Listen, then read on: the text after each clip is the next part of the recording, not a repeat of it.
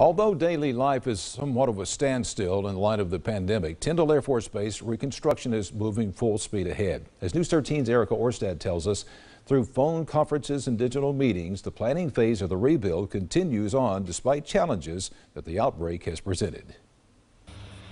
While life as we know it seems to be on hold due to the coronavirus outbreak, Tyndall Air Force Base officials say the rebuild is moving forward every day. I really look at it as more of a speed bump as opposed to a roadblock. Brigadier General Patrice Melanson is the executive director of Tyndall's Program Management Office. She says the team has been teleworking for 2 weeks now, and it's been an encouraging experience. We've been pleasantly surprised at how effective we've been able to be to continue to work and to progress, even with the limitations that we've had. She added that design plans are still right on schedule and demolition work continues on the base. A major event for Base of the Future brainstorming, AFWorks Fusion, the Air Force's innovation hub, is being pushed back since it is held in June in Las Vegas. But Melanson still has high hopes for the event. We are very excited and still very hopeful that that event will be able to happen in person.